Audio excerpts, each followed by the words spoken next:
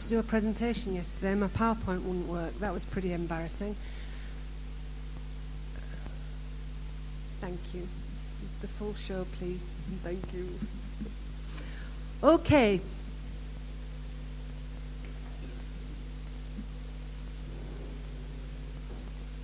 We've done that. So, where are we going to start? And that's where we're going to start. We're going to start at the end.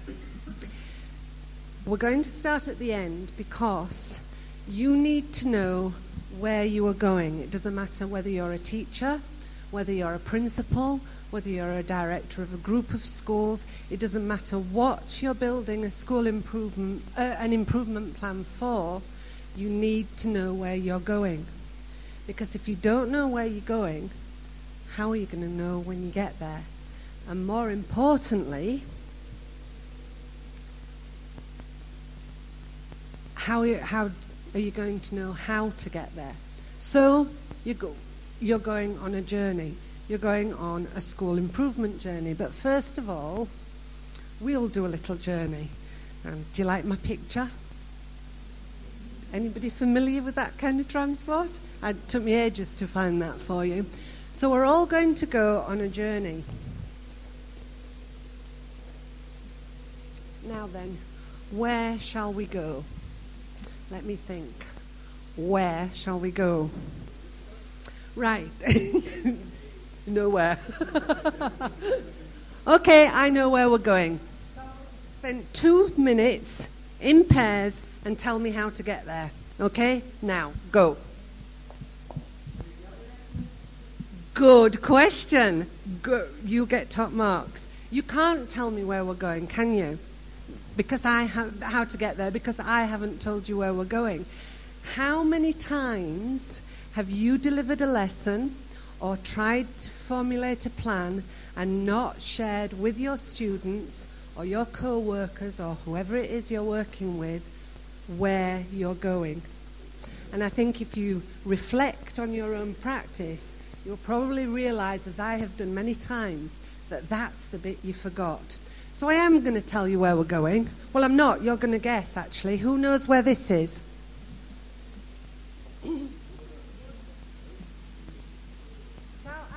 Shout out if you think you know. Somebody there. You can have another sweetie. It's Marie in the mountains above Islamabad. A very special trip that I took there. So how am I going to get there? Does everybody know where Marie is, or nearly everybody? Right. Okay, so in groups of 2 or 3, just very quickly write down 5 instructions for me to get from this point to Marie. Okay, everybody stop.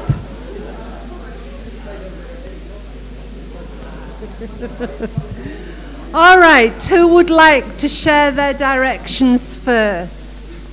Okay, Mr. Ali, off you go. Oh. Well, all you have to do is to get yourself booked with Devu. Get on this coach service we have, which takes you directly to PC Bhulban. That's about it. Okay. You don't know where Marie is, do you? You don't know anything about it, do you? Right. You don't know anything about Marie, do you? Oh, right. Okay, so all I've got to do is go and book with a travel company, and that's it. Okay, all right. Somebody else give me their instructions how to get there. Think of the right person to be with. You should be someone with whom you enjoy, and because you're planning for an excursion trip. Okay, so I've got to take somebody that I'm going to enjoy being with.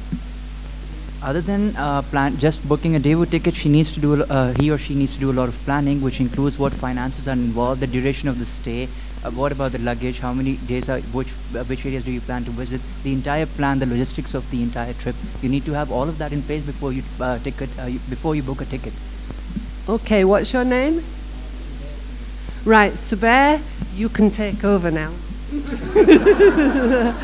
Okay, so that's to illustrate my point. Yes, I could go and book a travel agent, but I don't know where to get a travel agent from here.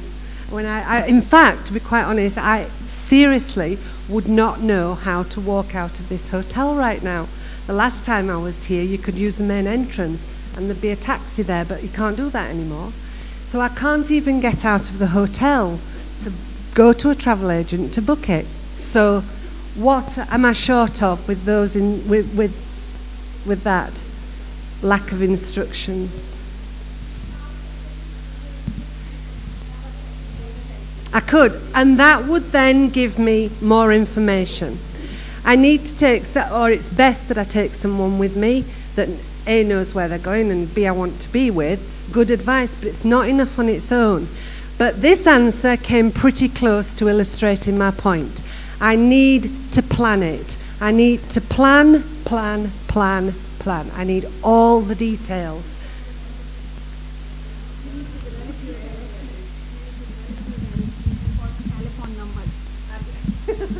Just get on my mobile phone and do it, yeah. Okay, so the school improvement journey is exactly the same. It's very complicated and it needs lots and lots of details. Now, I don't know how many of you are principals and how many of you are teachers, but when I got my first headship, I knew that I needed a school improvement plan and various other things as well. But I got my first headship because I was a good teacher, not because I was a good head teacher. And the principals among you will tell you that being a principal or being a head teacher is very, very different to being a teacher. Very different indeed. So I didn't have the skills, I had to learn them on the job. But I knew I needed a school improvement plan. And I'd been involved in doing little bits of school improvement plans throughout my career, but where on earth did I start?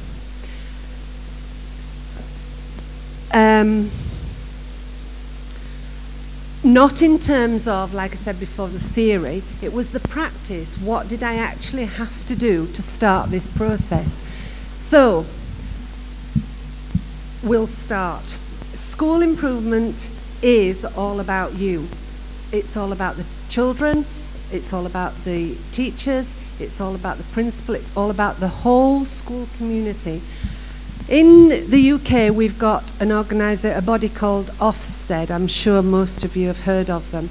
Well, not quite so much now, but certainly when Ofsted first started and up until about 4 or 5 years ago, if you'd have said Ofsted in a British context, in a British classroom, the teachers would have gone, oh, no, not Ofsted. Ofsted made the rules, told the schools what to do, and then the schools were meant to get on with it. We've got a government that have introduced so many new initiatives into schools that the teachers and the schools have no idea what they're doing, no clue, because so many things are being imposed on them. Good afternoon, Mr. Kasuri. It's a good job you didn't come 5 minutes earlier. We were talking about you. So it doesn't matter what anybody else tells you you've got to do. It doesn't matter how much anybody tells you you've got to change. If you don't want to change, it won't work. It won't work in your school.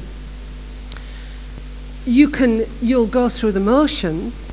You'll do so when you get your Ofsted report or your evaluation report, yes, you'll start to address the issues in it, but it won't make a real difference. It won't change practice and beliefs in your school.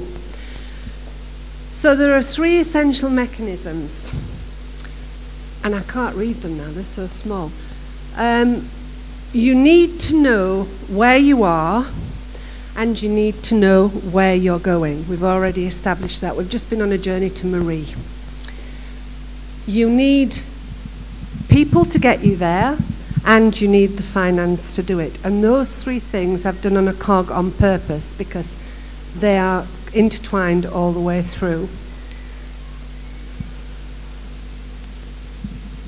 So I started, going back to this school that I took over, I started with where we are now. And much of it in the first instance was subjective. I walked around school, I talked to teachers, I watched lessons informally, and I decided all of the areas that I wanted to change, and I started to formulate my vision. My vision was pretty clear. I knew very quickly where we were going to go. I knew so quickly that I was able to inform the local education authority that this school had no business being open and children were in danger. There wasn't an atmosphere of learning going on in the teaching or learning going on in the school, and it was an unsafe environment for everybody, and I needed some help to do something about it. I knew exactly where I wanted to go within a year, within 2 years, and within 3 years. One mistake that I did make was that I thought I could do most of it on my own, but I'll come back to that later. I couldn't. I'd got to bring everyone with me. So I decided that within 3 years I wanted the school to be an exceptional school. I'll tell you at the end whether or not it was. You might like to place bets on it now. So as I said, I started to look at it and see where we are now. And I did that, but then I started to think about it. I was hearing different things. I was hearing from one teacher who was very kind and very nice and had been doing the same thing, same science lessons for 20 years, that everything in science was fine. I was hearing from another teacher that had been teaching for about 5 or 6 years that everything in science wasn't fine. And where did my opinion fall? And it wasn't really about opinions. I needed to know. I needed to know the reality of where we were, and that's what you need to know before you do any improvement plan. It doesn't matter if it's a whole school improvement plan. It doesn't matter if you're a maths teacher just looking at your own lessons. You need to know where you are now, because if you try and start from an inaccurate baseline, you're going to make your journey a lot more difficult. I also heard different stories from parents, varying stories from parents and students and people in the local community. So that made me start to think about the stakeholders in the school. Yes, I was the head teacher. Yes, I could have my own way if I wanted to, but was that really going to get me and the school where I wanted to be in a year's time? And I decided it wasn't. So I started to think about who are the stakeholders in my school. And that's what I want you to do now. Now, I'm not going to tell you who the stakeholders were in my school.